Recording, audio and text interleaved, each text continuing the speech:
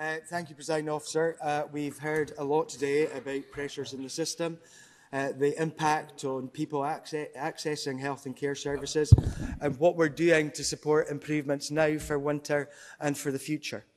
As the Health Secretary said, none of this is easy, especially in times of financial austerity.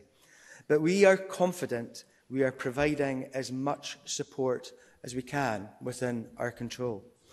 We have higher staffing per head in Scotland compared to NHS England. We have already delivered a record number of GPs working in Scotland, with more per head than any other country in the UK. And frontline health spending is 4.6%, or £143 higher per head of population in Scotland than in the UK as a whole. This level of commitment will help us to minimise impact on people during this difficult time.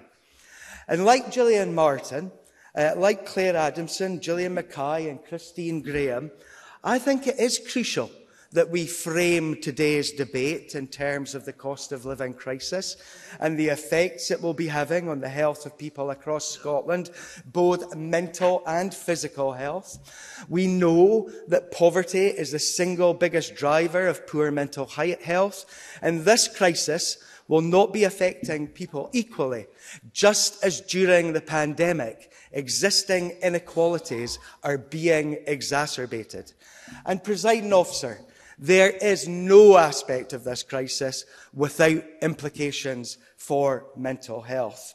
And this is likely to be at all levels of need, from rising levels of worry and anxiety to increased levels of distress, to increasing demand for signposting and community support, to a likely rise in demand for specialist mental health services.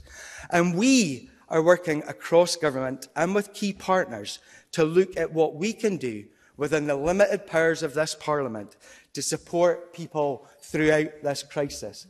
Probably the only folk that won't be accessing these services are the likes of the bankers, whose bonus cap has been removed, the ultra-rich, whose taxes have been cut.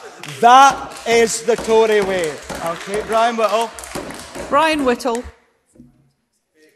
Very grateful to the Minister to take an intervention, and I think I would like to try again and talk about the inverse care law and the fact that, again, GP Deep End last night told me that there's about 20% of people furthest removed from society who don't access the NHS services, and they're the ones that are in the most need.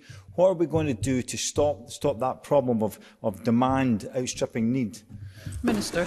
Presiding Officer, by investing in more outreach. But something that we cannot do if our budgets constantly get cut because Tories cut taxes rather than investing in our public services. Dr. Gulhane's motion mentioned CAM's waiting times.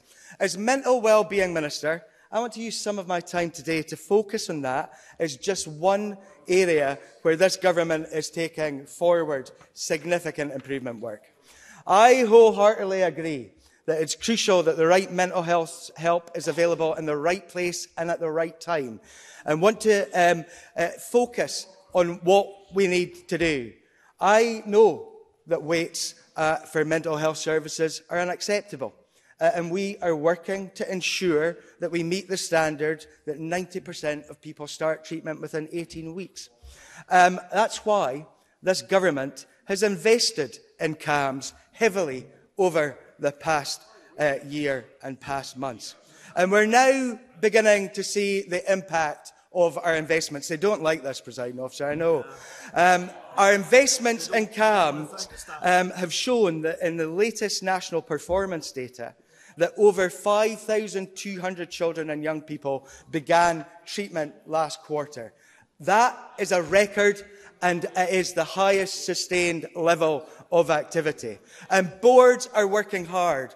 Those in the front line are working hard to reduce backlogs and to treat people, with those who have waited longest being treated first. No, I've had enough of Tories today, thank you very much. The Minister must conclude. And we can see signs of progress. There has been an 8.6% decrease in waiting times over the last 18 weeks. Let's look at CAM staffing. Point of order. Stephen Officer, does what we have just heard from the Minister comply with the standards of respect that is expected from members in this chamber? I'm sure that all members are aware of my insistence that we adhere to the Code of Conduct when debating issues in the chamber, and I would remind members at all times to treat one another with courtesy and respect. Minister, I must ask you to conclude your remarks. Presiding Officer, maybe some of the personal remarks that were aimed at the Cabinet Secretary earlier fall into that regard as well. That's not personal. Because that is very personal indeed. Presiding Officer, we will do all that we can to protect our people and our NHS from brutal Tory policies and their tanking of the economy.